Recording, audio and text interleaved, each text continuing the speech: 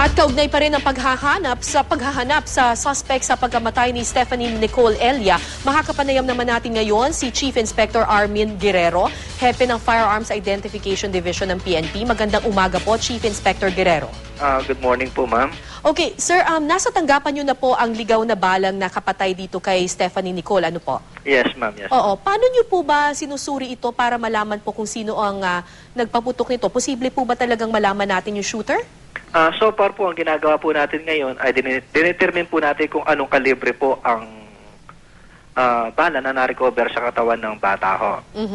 So ngayon, na-find out po natin, base do sa initial examination ho natin, ay ito pong balang po ito ay pumutok sa caliber .45 pistol po. Okay, so kalibre 45 pistol. Yes, ma'am. Aside from that, marami namang merong may-ari ng ganitong klaseng pistol. Aside from that, paano po natin malalaman kung sino po yung shooter? So ngayon po, it's ongoing po yung encoding po natin dito po sa Integrated Ballistic Identification System, kung tawagin po ay IBIS.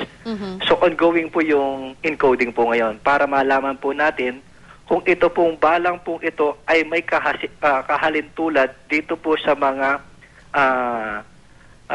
data nandito po sa database po natin. So ibig sabihin po, itong bala na ito, maaari niyong i-match sa isang specific na barel? Ganun po ba? Yes, ma'am. Kasi po yung concept po ng IBIS ay para magkaroon po tayo ng criminal database tsaka doon po sa licensed firearms database ho. So ngayon po ay malalaman ho natin kung ito pong balang pong ito ay nanggaling sa katawan ng biktima ay meron pong kahalintulad dito sa mga data naka-encode po sa atin sa database ho. Ilan po ba yung laman ng database? Baka naman po hindi lahat ng may-ari ng baril ngayon dito sa Pilipinas ay naka-encode doon sa database ninyo. Kasi po itong Integrated Ballistic Identification System po natin ay nagsimula lang po tayo mag-encode nitong March 2011 po.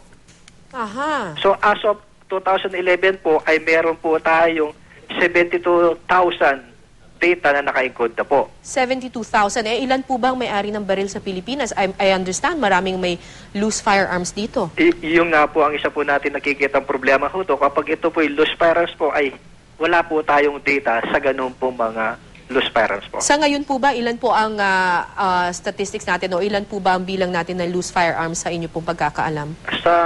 Hindi ko po masasagot yan po. Siguro po ang the right person po yan makakasabi ay taga Firearms Explosive Office po. Okay, sir, kung sakasakali po na wala doon sa database natin ng itong bala na ito, hindi po siya nagmamatch to anyone doon sa na-encode nyo po dito sa inyong sistema, yung IBIS na tinatawag ninyo, may iba pa po bang paraan para po malaman natin kung sino yung shooter?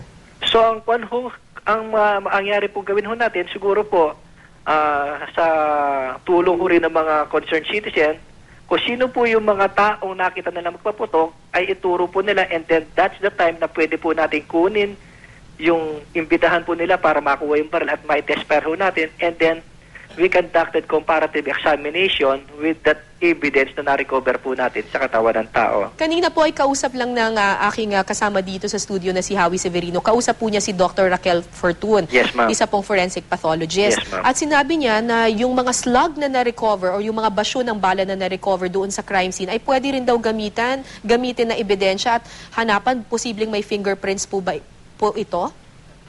Kung pagkukuha po fingerprint po, siguro po ang makakasagot din po yan ay ang kuhan ho natin ng fingerprint division po. Pero may posible hong makakuha po rin po tayo. Yung trajectory po ng bala, pinag-aaralan nyo rin po ba ito, sir? Opo, isa po sa mga division ng crime lab, meron po tayong tawagin na Firearms Identification Division po. Sila po ang makakasuri kung ano ho ba ang trajectory nung bala ho yun. At mula dun sa trajectory ng bala, maaaring makita kung malapit lamang kung saan nakatira itong shooter or maaaring within the area lamang? Posible po, ma'am. Sa inyo po bang pagkakaalam, meron na po bang kaso ng stray bullet shooting o stray bullet victim na nakuha po or nahuli po at naparusahan itong shooter dito sa Pilipinas? So far po, meron na po tayo na kuhan dyan ho na-convict na rin ho yun kasong ganun ho, ma'am. At ito po ay dahil sa naka-encode doon sa inyong IBIS? Iba pa po yun sa IBIS, pero meron po tayo na pinpoint na siya po talaga, kasi through the help of eyewitness, naituro po siya po ang that time ang nagpaputok. And that after ho nung nakita ng eyewitness, na-pinpoint yung tao ho yun ay firearms holder. So ang ginawa po noon ay ni-request po ng police na i-conduct for ballistic testing yung firearms po nung suspected firearm. And then after that, na-find out po natin na yung barrel po yun ang ginamit doon po sa pagkamatay ng tao po yun. Sir, one final question. Bukod po dito kay sa kaso ni Stephanie Nicole Elia, meron pa po ba kayong iba pang iniimbestigahan na biktima ng stray bullet or ligaw na bala? Yes, ma'am. Meron pa rin po, ma'am. Kaugnay pa rin po ito dito sa pagsalubong sa bagong taon? Yes, ma'am. Yes, ma'am. Ilan pa po yung iniimbestigahan ninyo, sir? Bali, ang nasabit po sa amin, bali 3 pong kaso, including dito po kay Stephanie Nicole Elia po.